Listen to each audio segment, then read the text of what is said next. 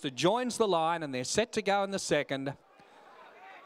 Ready to go, and the starter sets them on their journey in a very even dispatch too. North Cape showing some pace shortly after they jumped Woodcutter Girls up there. They've gone behind the trees. We'll be back into clear view in a moment.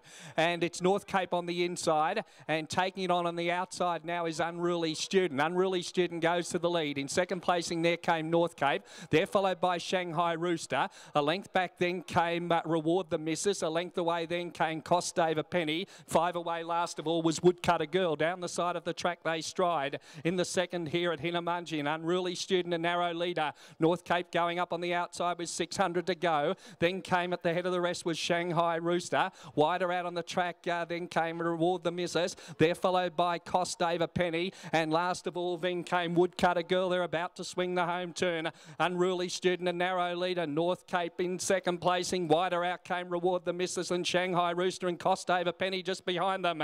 Anyone's race on the home turn. Out wide, Reward the Missus. Getting up along the inside came North Cape, and between them their Unruly Student. It's over on the outside, Reward the Missus, Unruly Student. They're battling back and they hit it, or maybe Unruly Student just from Reward the Missus in a great go.